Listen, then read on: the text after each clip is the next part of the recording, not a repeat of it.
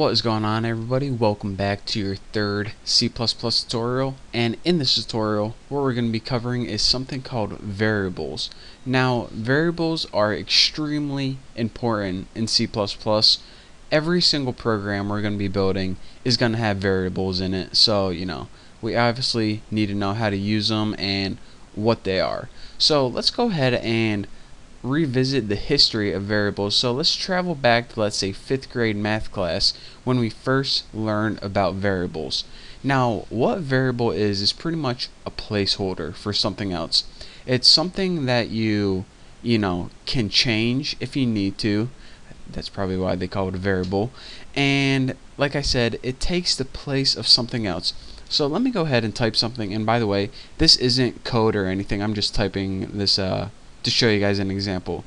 So if your 5th grade teacher went ahead and wrote on the board x equals ham, and then under it she wrote I like x, then you knew she was trying to say I like ham, because all you do is you take ham and you plug it in for x. Now if you change ham to Oreos, like my math teacher loved, she was huge, and now same sentence, I like x, now it can mean something totally different. I like Oreos. So that pretty much is what a variable is. It's something that you can use to store something else. Pretty useful, but how would this be useful in computer programming? Well, let's go ahead and start talking about that now. So there was my little background history lesson of variables and my 5th grade math class. Now let's go ahead and start typing some code. Whenever we create a variable, what we have to do first is write something called the declaration. Now what the declaration does is it says, first of all, what's the name of your variable and what type of data are you going to be storing in it. Well, you write the type of data first, and we're going to go ahead and write int. Now what int is short for is integer, and in case you can't remember, this is whole numbers like 34, 16, 1, it can't even be 0.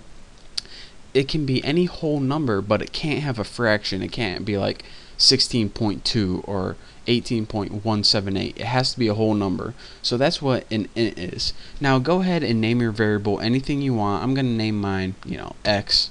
Looks good. And go ahead and add a semicolon. Bam. That's the declaration statement. That's all you need.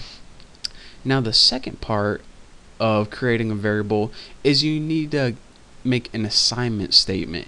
You need to take a value and assign it to this variable. So let's go ahead and hit x, and your assignment operator is equals. X equals, and go ahead and write any integer number. I'm gonna write 23 because that's my age. So now what we have right here is the declaration statement and the assignment statement, and now we have a variable called x, and it's equal to 23. So now whenever we use x in our program, instead of just printing out x, it's going to print out 23. Pretty cool, huh? So let's go ahead and do that right now. So C out, let's make a short little program.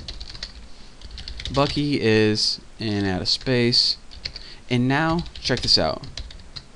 Instead of using quotation marks like this and writing a word in between, just go ahead and write x. Whenever you use variables, they can't be in between quotation marks, because if you do this, then it's going to print out the letter x. So go ahead and get rid of those quotation marks and just hit x. So now our program is going to read Bucky is 23, and let's just add one more line, years old, to finish up the program.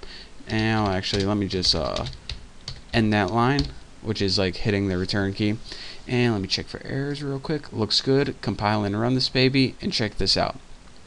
It says Bucky is, and instead of writing x, it plugged in the value we wanted for x. This little thing popped away.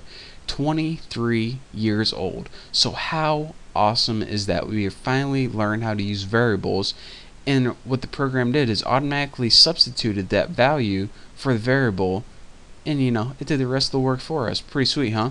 So now let's go ahead and let me teach you guys something else cool you can do with variables, and that's changing the value.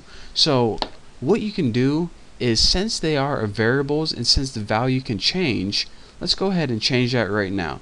Go ahead and take that x variable and set it equal to, I don't know, x minus 10.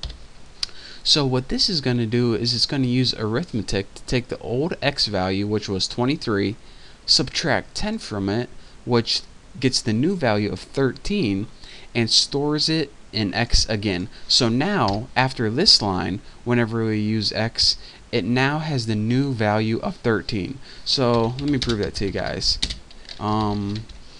Bucky is now x years old. And now let me just go ahead and might as well end that line so it looks good. And yeah, it looks good. So let's go ahead, execute, compile and run this, and check this out. The first line, it says Bucky is 23 years old. We already know that. And now we change the variable and set a new value for x. So now the program reads Bucky is now 13 years old. So again, Bucky is 23 years old. We changed the variable right here. So now whenever you write code in the program, it changed to Bucky is now 13 years old. So that is how you can use arithmetic and mathematical functions to change the value of x. Another thing you can do is simply reassign x, put like a 34. You don't need to use arithmetic. If you go ahead, compile and run this, it says Bucky is 23 years old, Bucky is now 34 years old, since we plugged in a new value for x. But that's just you know, a way of looking at how you can take a variable and assign different values to it, and you know, it's pretty obvious what went on here, so no need to explain. So that is basics of variables, and I mean, this wasn't a very useful program. We could have just wrote Bucky is 23 years old or Bucky is 34 years old on one line of text, but in the future you're going to see why variables are useful, and they're going to be, most of the time, you're not just going to be able to write everything on one line. For example, if you want the user to enter their own custom number and print that out, then that would be an example of when a variable would be useful. So that's all I have for you guys for this tutorial. I'm going to quit rambling now, but thank you guys for watching. Hopefully you guys understand a little bit what a variable is. We're going to be covering more in the upcoming tutorials. So anyways, thank you guys for watching. Don't forget to subscribe, and I'll see you guys later.